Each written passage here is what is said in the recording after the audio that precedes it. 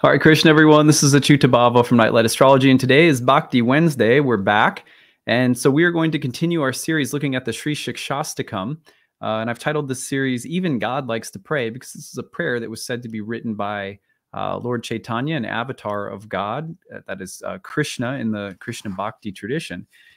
So it's cool because it's interesting to think about how God prays, or even the fact that God does pray is sort of mind-blowing if you meditate on it for a little while. Anyway, if you missed the first two parts of this series, I do recommend listening to all of them. You could listen to this as a, without having heard the others, and that's just fine too. I'm going to chant the prayer and then reflect on the third verse today of this prayer, which has a total of 8 verses. So we'll go through the chanting again to start with, and you can find in the comments section, or the description of this video, I should say, a link to the prayer, its translation, as well as the version of the chant that I am doing. So here we go.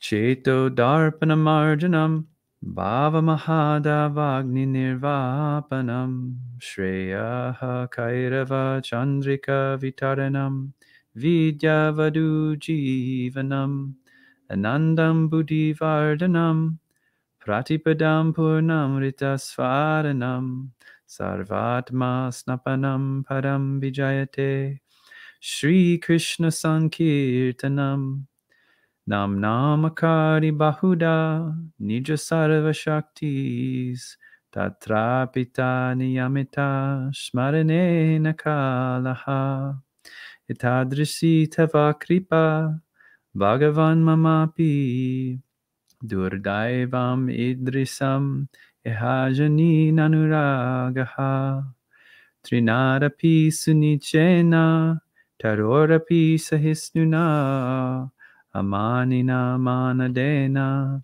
kirtaniya sadahari nadanam nadanam nasundarim kavitam va jagarisha kamaye mama janmani janmani ishvare bhavatad bhaktira haituki tvai ayinandata nunja kinkaram patitamam vishame bhavam buddho kripaya tavapada pankaja Shtitaduli sadrisam vichintaya Nayanam galada shudaraya Varanam gagadarudaya gira Pulakir nichitam vapukada Tavanama grahane bhavishyati Yugyayatam nimishena Chakshusha pravrishayatam Shunyayatam jagat sarvam Govinda virahe name Ashlishava pararatam pinashtumam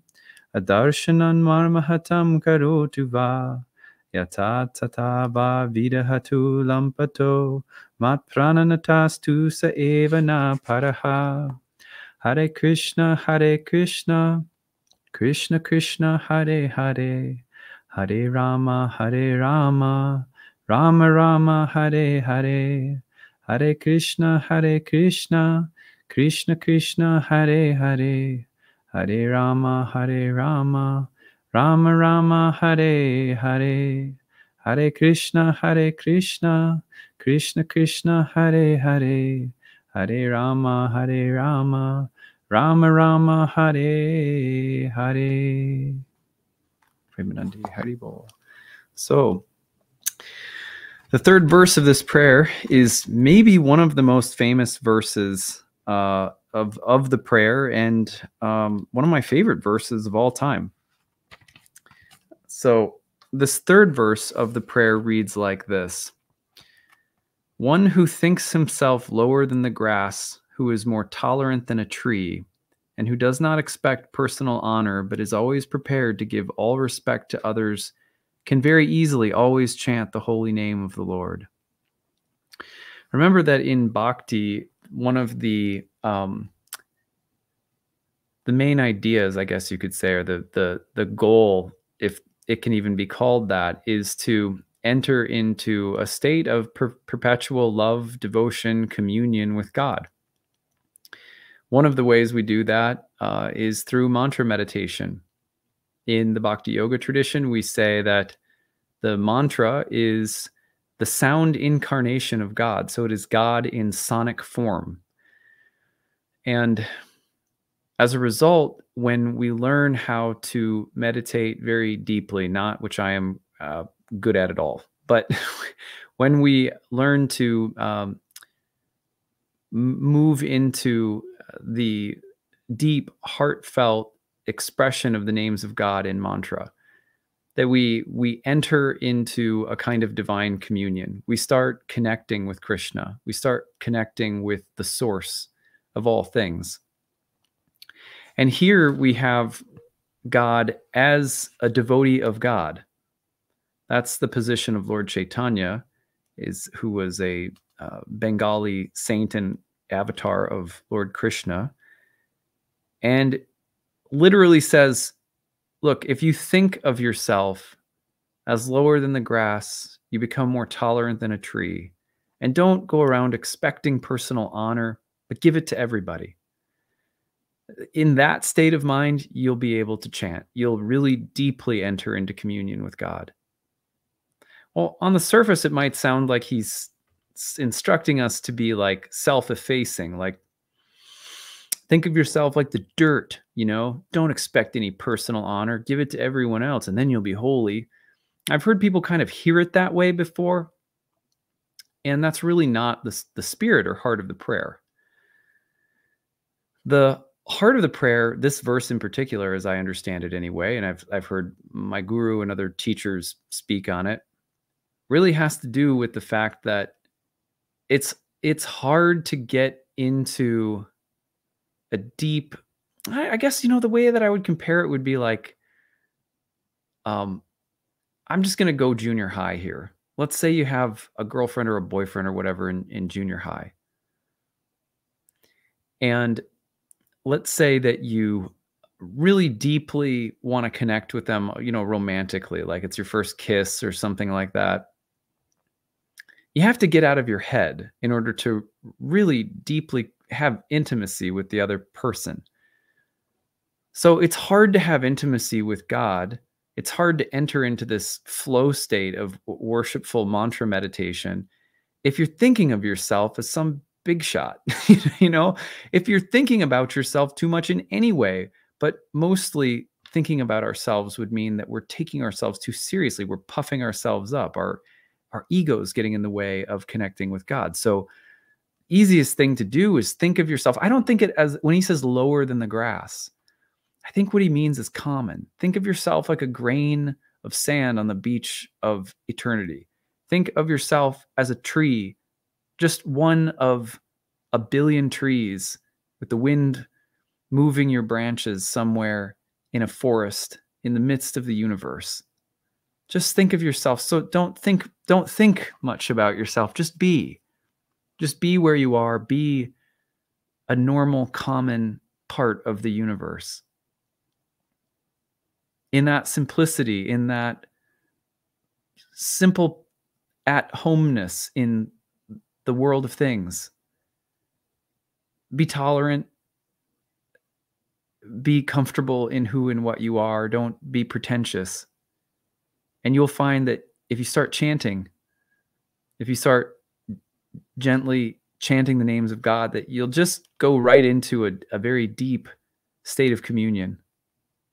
And that's all that's required. It's not, you don't have to be something.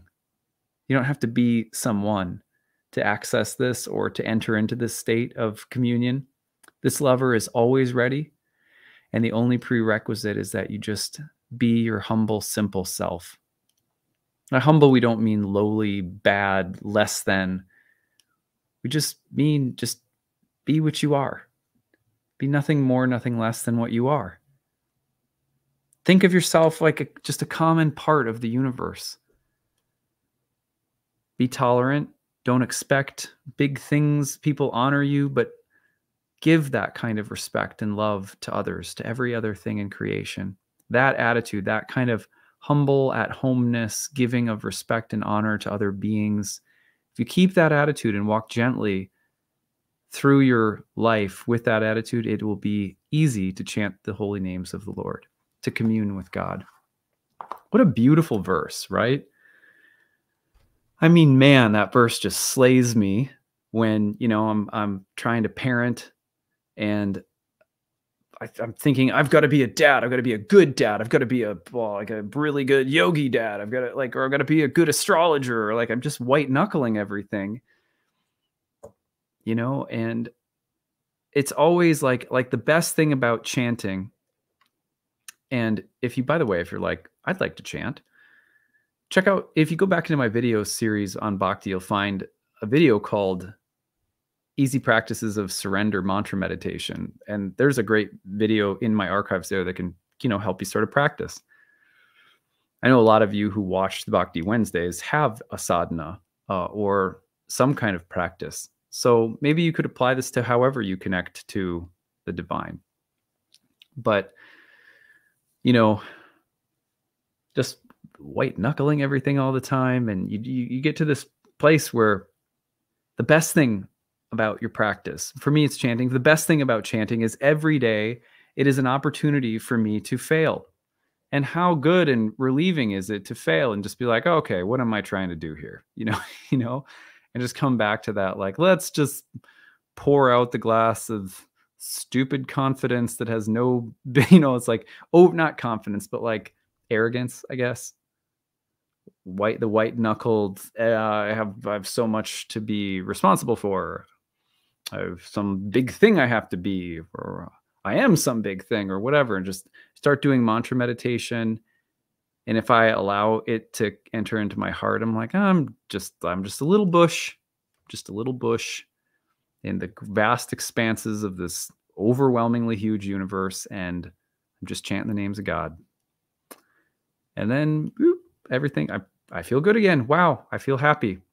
The great phrase from the 1960s, the Hare Krishnas shared with everyone, that George Harrison adopted, was chant and be happy. So anyway, hope you guys are doing well. Another Bhakti Wednesday, Śrī Śikṣāṣṭakam prayer verse to look at today, number 3. The info is in the description if you want to listen to the song, learn how to sing it, look at the words, read the translation. It's a beautiful prayer. We'll look at the next verse next week. Until then, I hope you guys are having a good one. Take it easy, everyone. Hare Krishna.